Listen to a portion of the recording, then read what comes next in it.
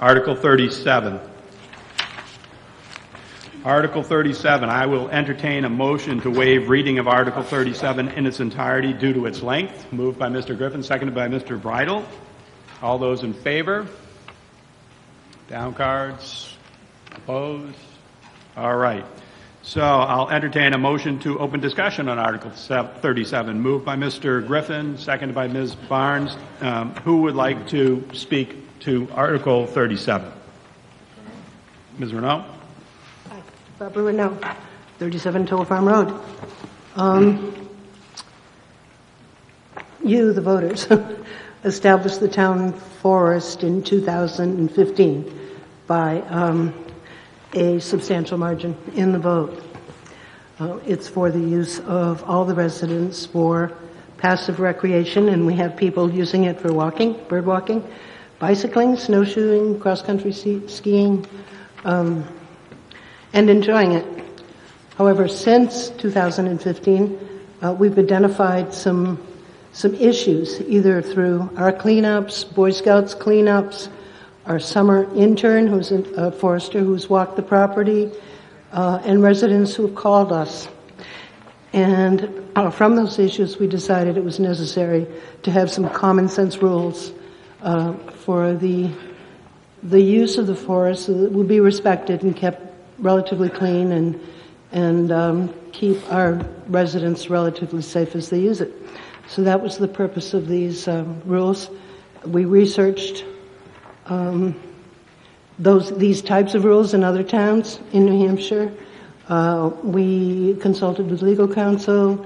So we did quite a bit of work to make sure that we had rules that made sense and worked for us in the best way possible. And we ask for your support for this warrant article.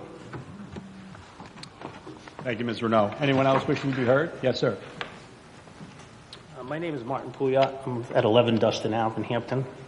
I definitely understand the need that there's some problems at White's Lane and the town forest as regard to shooting. But the bylaws is written as specifically prohibited uses D are in violation of state law, and I think it's been discussed, and for some reason there's some discrepancy as to how that law reads and is written. I would rather see the town take an investigative look at providing some kind of alternative that would discourage shooting in the town forest, but you definitely can't prohibit it. All right. Thank you. Ms. Woolsey? This is an outstanding article, and our Conservation Commission and Conservation Coordinator have done an excellent job.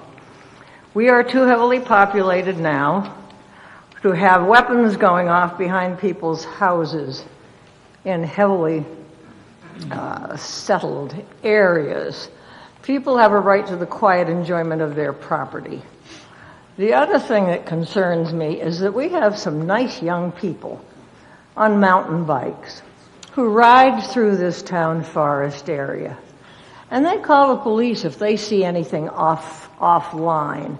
It's like an extra little group in town that's looking out for the best welfare of the town. All you need is one stray shot to hit a neighbor or a neighbor's dogs. I know a lady up there who's afraid to walk her dog, or kill one of the people, or the nice young people who ride their mountain bikes through the area. We need to buy up the rest of the land, the rest of the privately owned land back there in the town forest, and have that all come under the jurisdiction of the Conservation Commission. And by the way, there's a factor of littering here too. People going in there shooting off their weapons. We have no idea whether they're licensed. I have no problem with hunters, licensed hunters, but it doesn't take 2 hours worth of shooting to take down a deer. So absolutely, I agree with the state's hunting laws. But in this day and age, with the heavy population and the heavily built up area, I live on Little River, right around the corner. There is no excuse for unregistered, unsupervised firearm shooting there. 2 hours at a time, day and night. Enough.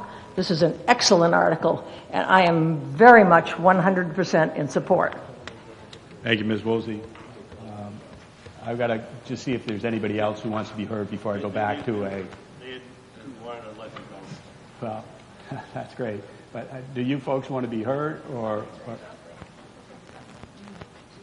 Yeah, I want to offer an amendment. He's going to offer an amendment. You're going to offer amendment? Okay. In Article 37, I propose we strike prohibited use D. All right, so we have, that would be in section Roman 5, prohibited uses. Delete section D, which says currently target shooting or any other discharge of a firearm other than what is permitted in section 4. Correct, and I fear this would open the town up to litigation. Okay. So Mr. Pouliot's made a motion to amend. Is there a second? We need a second in order to move this forward. Is there anybody who wants to second Mr. Pouliot's motion? For discussion. Ms. Barnes, seconds?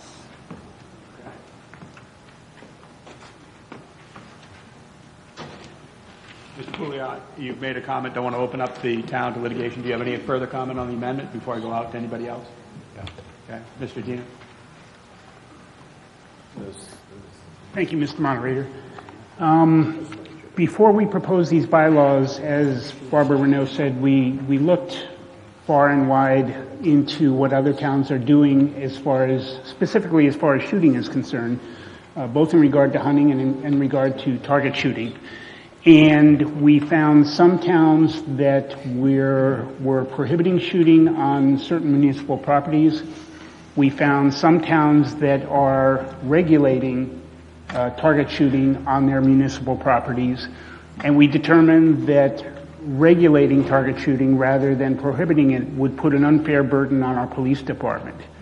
There are other towns in the state that, as I said, are successfully prohibiting different types of shooting on municipal properties. We have consulted with town council. He is in agreement that we are on firm ground in going ahead with this article as written. I don't think that we are putting the town at undue risk by prohibiting target shooting in the town forest. And in fact, I think we are keeping our townspeople out of harm's way by prohibiting this in the town forest. So I would encourage you to not support this amendment. Thank you. Thank you, Mr. Diener. Anyone else wishing to be heard on the Pouliot amendment? Can I say one more thing? Yeah, just let me see if anybody else wants to be heard, and I'll get right back to you. Anyone? Yes, sir. Come on down. The one additional thing I'd like to note is that the town doesn't actually own all the land that's considered inside the town forest. Okay. All right. Mr. Provencher? Go ahead. Hello, Brian Provincial. Section D prohibits target shooting or any other discharge of firearm other than what's permitted in section, the other one. That would say that you're not allowed to hunt there because you have to discharge a firearm to hunt. That would be, I understand with the target, maybe it just needs to be reworded for target, to prohibit target pressing, but I think it's still, it says, other than what is permitted in section 4B, 4B is hunting in accordance with New Hampshire laws, rules, and regulations. So as I understand the proposed article, hunting in accordance with New Hampshire laws, rules, and regulations would continue to be allowed.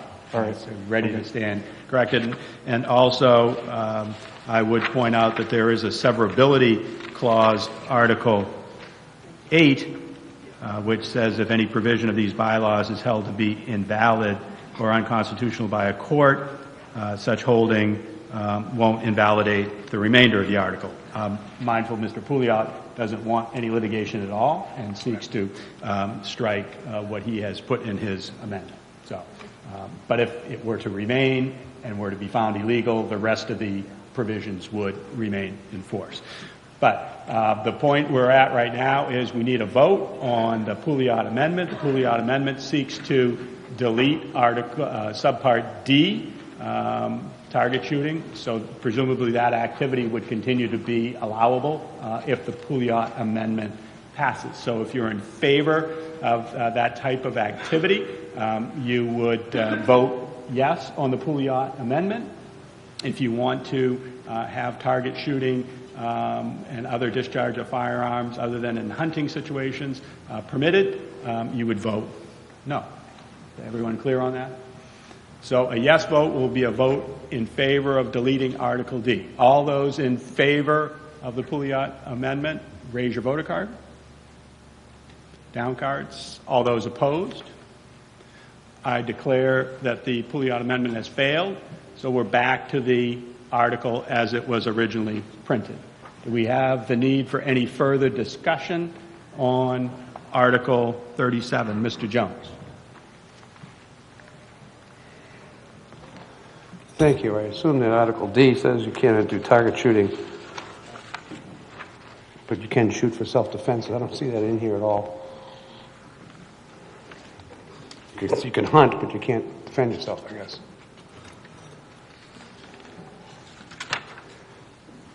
I have a problem with the access hours as well. It says under access hours, which is Roman numeral 3,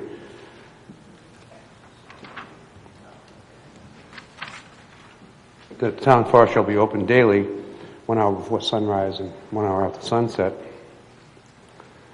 But hunters are excluded from this.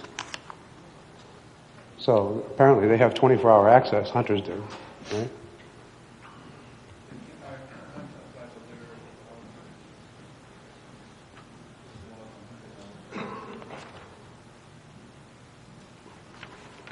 These access hours shall not apply to hunting by hunters.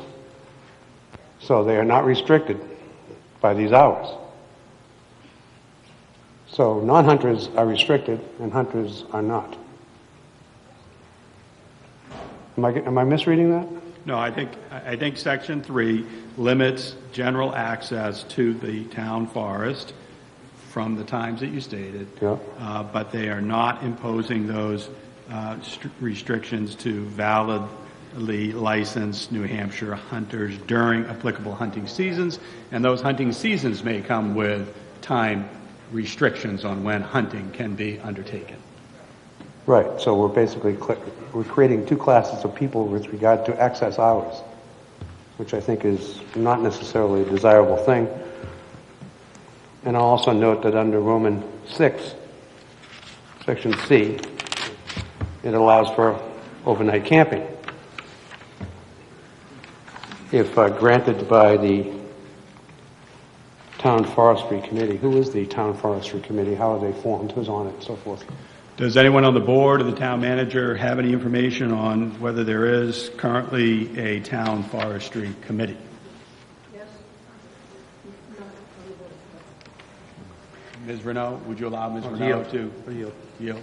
Come on up, Barbara, if you could, to the microphone so that people can hear the what you have for a response to Mr. Jones's questions about the town forestry committee.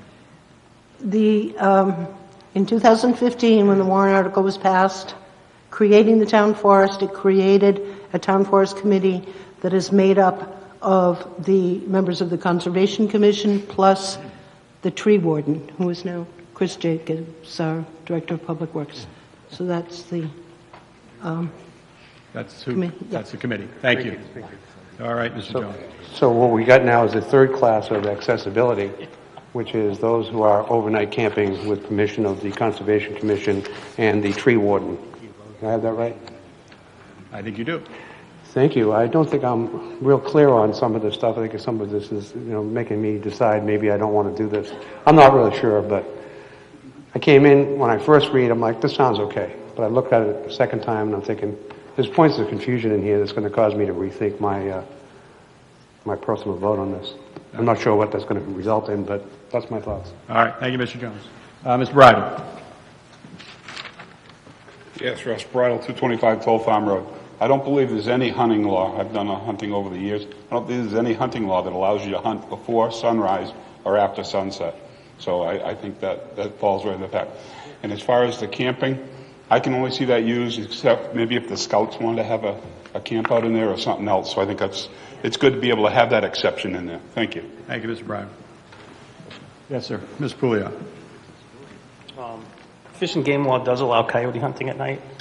And I also don't understand how the town can put restrictive hours when they don't own all the land within the town forest. Thank you. Anyone else wishing to be heard? Seeing none, Article 37 will move to the ballot as printed.